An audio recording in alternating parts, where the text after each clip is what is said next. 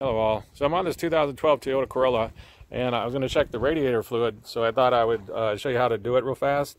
And this is the cap for the radiator, but if you look, this is not where you check it. You check it right here at this overflow fill bucket. And if you look down here, I hope you can see that. There's a line right there where it's supposed to be up to.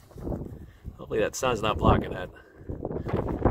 And there's also a bottom minimum one if you look down there closer. Let me try to get a good shot down there.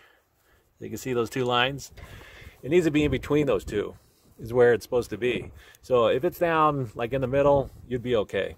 But if it's empty or if it's down below that bottom line, then you want to add some. And where you add it is you just pop this off and you pour it in right here. So that's where you fill the coolant.